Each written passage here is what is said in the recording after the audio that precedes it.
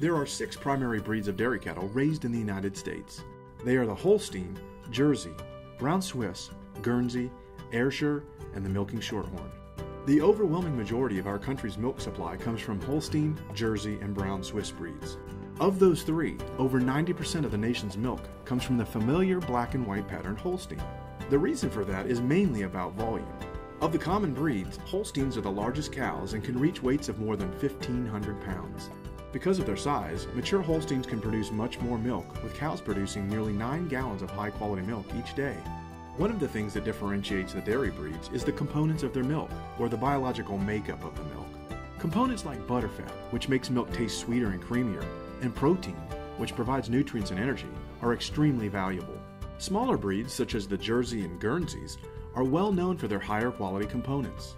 That's important, since they don't produce as much volume, so the quality is valuable to farmers who can sell their higher butterfat milk to processors who make foods like butter, cheese, or ice cream. Which breed each farmer chooses to care for on their farm is a personal preference and business decision.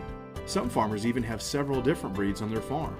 Each farmer must decide which breed provides them with the most value and how can they provide that cow with the very best food, water, shelter, and medical care so the animals are healthy and happy and ultimately produce the most high-quality milk.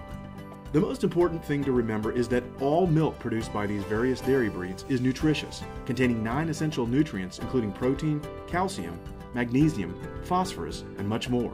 Even better, the milk is always delicious.